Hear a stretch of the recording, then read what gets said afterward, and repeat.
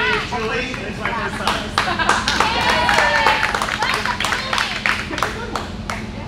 Everybody's pumped about him. Alright, we got a few single ladies that have been commenting. They're impressed. Here's food selection. They like the food selection and the convenience. Alright, so getting on to serious business. The way we promote this is Hourglass Physique. Hourglass Physique basically means broader shoulders, narrower waist, broader hips. Yeah. Go for it. Look at Skylar. She's on it. That's our team. She thought it before you said it. Oh. Anticipation. So, the whole idea is like, again, like I put in the post, only 8% it said of population actually born with like a broader actually bone structure and hip structure and a narrower waist in that sense. So it's obviously something where working out has been in high demand to help create your own shape. So the whole idea is like we go through our workouts, we go through our day-to-day, and boot camp we try and work every single muscle Monday through Thursday. So you're getting a lot of that already, but what you do after the workout, like I was just talking with Sabrina, is how you start to like mold it and customize it for you. With our clients that are going to be starting that coaching program, they're all going to have something specific to their body parts and their stubborn areas. As far as for you guys being here tonight, this is where you'll incorporate this plan into this. So how this will work is you'll use this as a daily workout if you know that you won't be here. As far as what time, that's really up to you as far as convenience. As far as everybody who has boot camp that day, this is going to be used as your warm-up, but then you can also do it after your finisher. You can also do it after your finisher's finisher, or as your finisher's finisher. So it's really up to you at that point. If you get to that day's workout and Ashley says, today's finisher is calculates around the building 95 times and whatever, and you're like, forget that. You do your thing. I flex next to her every day and we're not even close yet. So, if you guys don't have, so, if you're in that position that you don't like that day's finisher, or you do that workout in that finisher and you're like, I want to push it more, then you'll put it again at the back end of your workout and that will end up being your finisher's finisher, okay? Now, as far as time of day and all that stuff that we talked about, if you're not here on that day, so that's primarily a lot of going to be Saturdays and Sundays, or for some of you Fridays and Sundays. On those days, the earlier you get it done in the day, the better. Ashley's been crunching some numbers because that's her favorite thing to do for me is make spreadsheets and do numbers. But numbers are important, they tell a story. So our 6 a.m. clients are averaging right now 4.3 workouts a week. Our 9 a.m. clients are averaging 3.3 workouts, I think it was, a week. And everybody in the afternoon is averaging 2.2 workouts a week. So it's exactly half. So if you show up earlier in the day, you have a better chance of getting here and having less distractions. Shirley's making a face because she's an outlier. But we're slower. But they're slower. But here's the thing too, guys, we're slower. And they get so offended when I say this, but they show up more often, they go slower, they do one less round than every other workout for the day, but they made 36 out of the 44 Transformation Tuesdays last year. It makes up, like consistency is what it's all about. You should rerun those numbers in 10 days. Because you're going to come more often? Going back to school. Because of the teachers. Oh yeah, and actually these numbers are from June, so it is like kind of in the summer with those ones. It does. Yeah. It will change. So there. And no, we really didn't pick teachers though. We cut some people out. We took outliers out. April wasn't in the group. We took a few others that were like going to throw the numbers.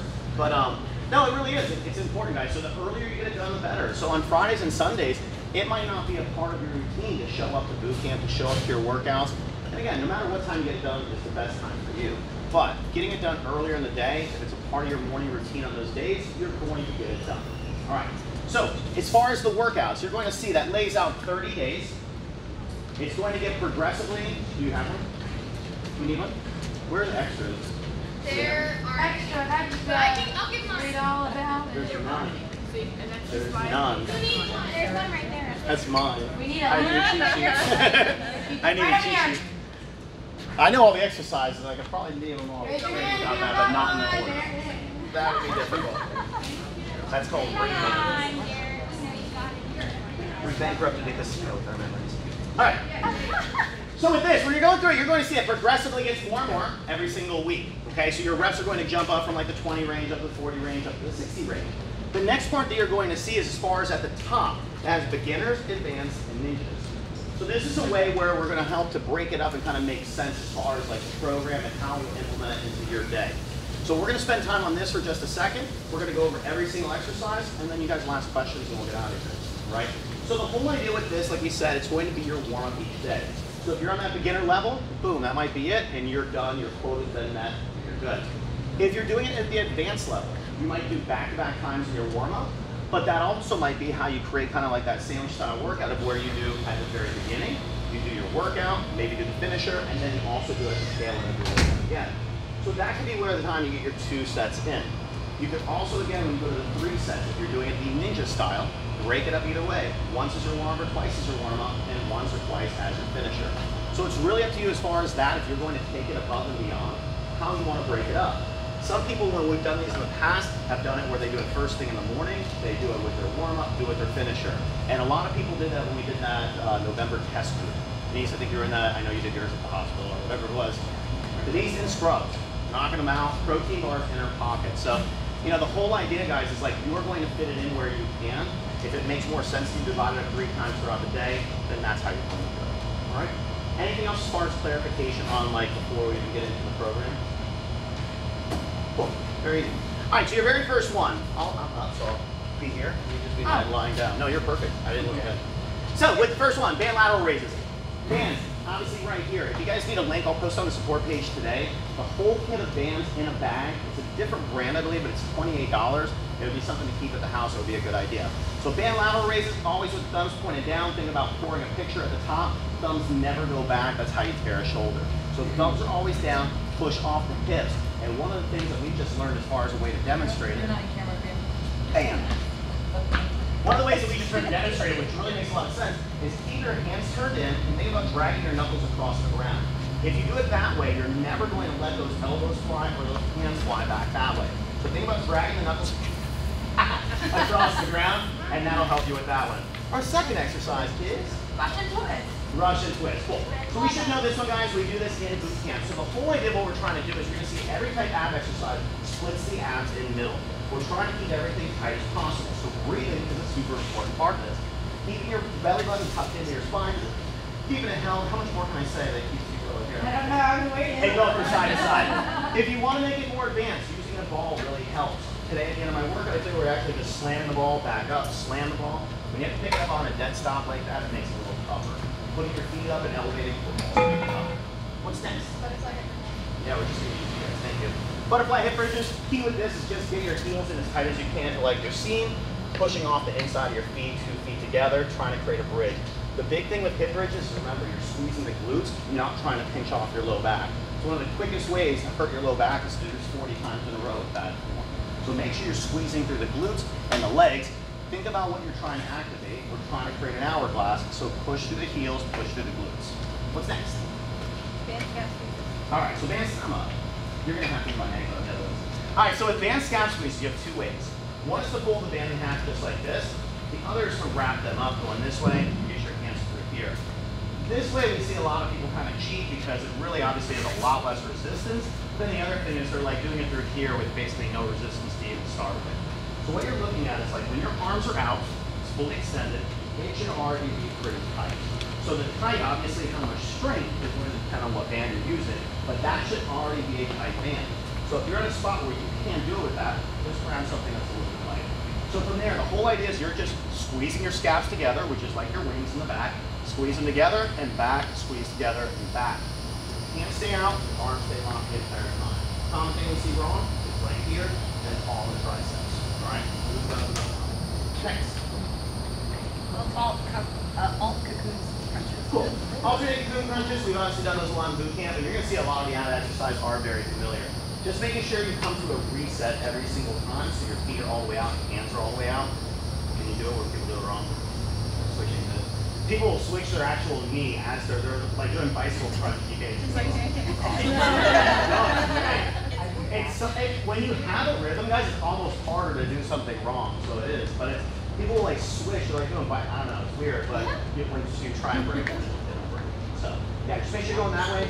Anybody's got low back pain, just make sure your feet plant every single time and don't actually cover them. So foot will plant, foot will plant. The more back pain you have, the more you'll bend your knees and bring them a little bit closer to your body and create more curvature, or less curvature. Toes out, make sure your heels are broader than your shoulders. That's the key with that. Don't sumo squat here because that's all pressure on the knees. And just make sure your heels are out beyond your shoulders. T-raises. T-raises, cool. This is one of my favorites. Key with this is making sure go the right way and not the wrong way. So with the T-raise, you're going to go front raise straight up, bring the shoulder blades together, and right back down. Only going backwards. I see a lot more people go here and right back. Your front deltoid is the weakest of all of them, and when you try and do that, it's a bad idea. Rear delts are a whole lot stronger, but they never get used. So pull back, really squeeze tight with those scapula, and then bring down slow. Yes. Yes. So this is one of them that you guys don't do as often in boot camp, because obviously difficulty is a little bit harder to scale.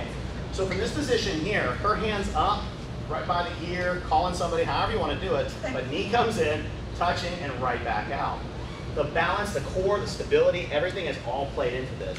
Again, you want to keep your belly button sucked in tight, shallow, short breaths, but make sure you're breathing on every single rep. Band jumping jacks. Awesome. Never there a while. Band jumping jacks. Very simple, guys. Green band on the ankles, jumping jacks. $6. Yeah. $6 in the office. I think we have like 9 or something like that right now. New ones, too. Not ones actually. Band swimmers. I'm just sweating. Band swimmers. Band swimmers. You can be my anchor. Anchor. I really will. Alright, when you buy the band kits, there's like a little loop and then it has a ball on the end of it. You actually shut your door on it and it'll stop, so it actually creates like an anchor instead of having to have action there. You can have me. It's okay. Alright, so right here, hands straight out. Key with this is starting in the right position. Hips got to be here. A lot of times we have people start there and your back's already in a bad spot. What you want to think is you're trying to work the opposite of the chest. You're trying to work back here to create the standing hourglass. So the further out your chest is, the more activation you're going to get behind. And so you're going to stay up, chest up, and hands go back. And this is okay, but this is just triceps to here. It's when you push back that last little bit and still keep your chest up, then you're actually going to feel the actual rear delt and that whole sweep going on. If as you start getting tired, you start doing this, it's not doing anything. Look at Betsy making fish. Betsy, because this is Betsy. That would be me. I was talking about it. Alright, what's next? Feet up oblique crunch. So I haven't showed this one to Ashley yet, so she's going to figure it out. Alright, so you got this. Feet are going to go straight up. Same thing that we talked about. This is something we don't do often in boot camp. We might incorporate it, seeing how we do. Her hands are going to go overhead. She's going to crunch up, and she's going to reach out to an empty space right here, reach out to an empty space here. You can put your feet up against the couch, a wall, or the advanced difficulty is, oh, yeah. I'm telling you, I love the back and forth on the floor. He's on a hard surface, but that's awesome. That's badass right there. Squeeze, squeeze. Everything's a twist or a side oblique squeeze. Pulsing lunges. Pulsing lunges. Going straight up. Obviously, you want to keep your knee back behind your toe. The whole secret of lunges, guys, everybody always tries to activate the front leg. It's all about the back toe. If the back toe is up and the knee drives straight to the ground, everything's perfect. As soon as you start thinking about this leg, you put your hand on your knee, or you do anything that tries to make it easier, you're making it harder. Okay? The whole idea with this is come over here. When you're here, your body's in the center. You're basically pushing an elevator forward, escalator forward. What is it called? Escalator. No, it's not. Yeah, the one that goes up and goes down. Like an electrician uses, like a lift? Yeah. Scissor lift. Scissor lift. Cool. Front heel, like back an toe, escalator. and you push away from each other and it pops you up. But when you're here and you put this, you're putting all 150, 200, whatever you weigh on one knee and basically on your shoulders at the same time. So you want to cut your body in half. If you got to use something to hold on to, you do. But you're just pushing a front foot forward, back foot back, and it pops you up. Okay? Advanced difficulty on the curve. Next. Injury, just don't go down this way. Band base pull. I want. I really want on this one. This is the one I really want. Is this the one you're scared of? All right. Oh, great, you're scared? With these, I always like going thumbs out, and to me it makes like a reference point, like they can use like your chicken wing as a reference point. So go from here, think Q-tips to the ears, and you're good to go. The whole idea is elbows lead away, come back, get those ears in there, and that's your good spot. All right. As far as injuries, if you have a shoulder injury, all you have to stop somewhere throughout that range of motion and not pull all the way back. Reaching oblique crunch. Oh, cool. So this one's almost the same exact thing, except her knees are going to be bent and floating. So she's going to be right there. Go all the way back, hands overhead, reach up to an empty space going out that way. Back overhead, reaching out to an empty space over here. The modifier is feet up on the couch, and you won't wobble as much. Yeah. Next. Single leg hip bridges. Single leg hip bridges. Oh, you're down. All the way on the heel, you see instantly, as soon as we mention hip bridge, that toe goes up off the ground. Your butt's connected to your heels, your quads are connected to your toes. So you want to keep all that pressure right there. The more you keep this leg up, this is a lunge position just reversed, okay? If you start getting tired, your leg's here, it's nothing. If you bend it, it's even less nothing. The more stretch you create with that top leg, the more you're going to feel the glute of that leg that's down. Side plank knee ins. That's repeating again. Step back lunges. Cool. Step back lunges on those. Same thing, your advanced difficulty is going to be stepping up on the curb. Otherwise, single leg at a time, get all your reps on one leg would be the advanced way. The beginner way is alternate in between each one. If you have an injury, just don't go down as low. Band scap squeezes. Oh, we did that one? Yep. Fire hydrant. Fire hydrant, cool. So, advanced is going to be with the band. We're just going to start with this. Whole idea is make sure tabletop is flat, everything stays right here, knees are tucked in. You don't want to be too far back in the push-up position, but you also don't want to be right up in here because that's not going to help. Whole idea with this, there's a fire hydrant next to you. I was going to say pee that way, please. Go that way, please. That's it. If you want to make it more difficult, the band will go around the knee or just below the knee. The more taper you have, if you already have a part of the Hourglass Physique, then you'll put it down below the knee and it won't pop up or roll on you. Straight leg kickback. Cool. Wait for that one. Do the booty. All right. Here's my wall. So, you have a wall, straight up. Kicking straight back, you want to make sure your front heel is as far forward over your nose as possible. Common thing I see wrong on this, people going far forward and kicking back like that. As soon as you kick forward, that front leg is stretched. So think about the same thing we just talked about on those actual hip bridges. You want to keep that front leg straight and keep that going. Nose never passes over those toes. Put on that one. Star drills. Perfect, good. Star drills. So you have your dots over there. What you want to think about is we're going to go 3 spots. So it says 3 spots. 3 spots equals one rep. So 1, 2, 3, and that counts as 1. Don't do that 20 times, so it's 60 total touches your first time through. That's awesome. And then you gotta do the other way. We done? Brick crossovers. Brick crossovers. Demonstration. I love them. All right, so a lot of people do these wrong. I'm afraid I'm gonna fall. Yeah, guys, that's a big thing. A lot of people think they're going to fall, but when we do them the right way, it almost makes it easier. Again, doing it wrong is almost harder. So stand all the way up if you can, just start that way. If you start standing on it, you're in a good spot. If you start with a foot kind of on and off and you're starting wherever, yeah, you can risk falling. So here, one foot comes down, opposite hand touches. Look at that. Come back up, and you switch that way. Can you do the common thing we see wrong? Nope. There it is, almost.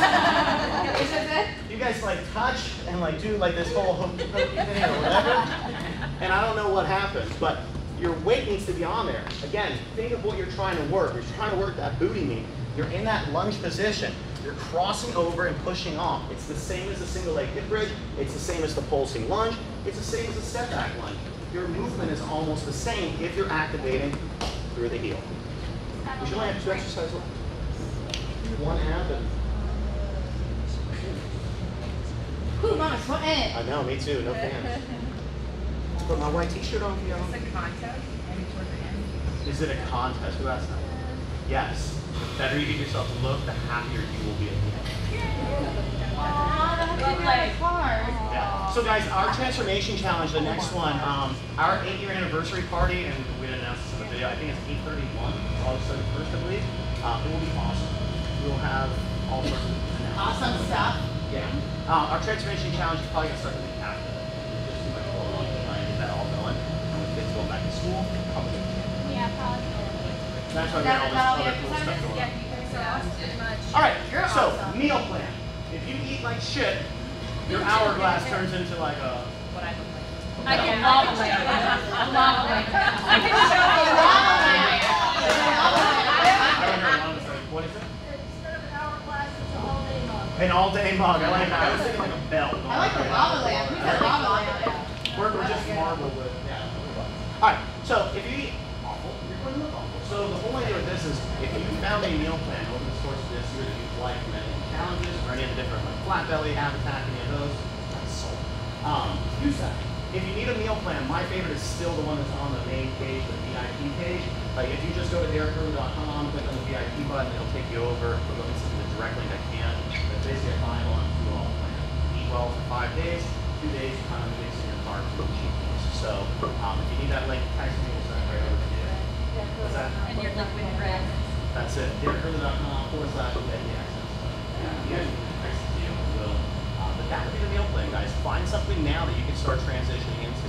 I know it doesn't help to win a transformation challenge. You start losing now and you start looking better now and all that stuff, but like, it's for the new people. I mean, obviously we want to try and win things and it's important, whatever, but like, you guys are on a lifestyle program. It should be for the rest of your life. Can't do it for 30 days, probably won't do it for 30 years. So, anybody else? Ashley, you want to talk? I think I have enough today, but I can keep going. Your kids did it tough. Guys, that's it. Thank you so much. Thank our regal friend. Thank you guys. Wait. Oh, Picture again? yeah, but. I'm going to give away, if you guys want to stop by and see me, enter, I'm going to give away $50 credit towards a meal plan. And Ooh, I our love it. smallest meal plan is like less than $50 and right at $50. So in order to get 5 free meals, you can potentially, what's up? You can potentially win at least 5 free meals.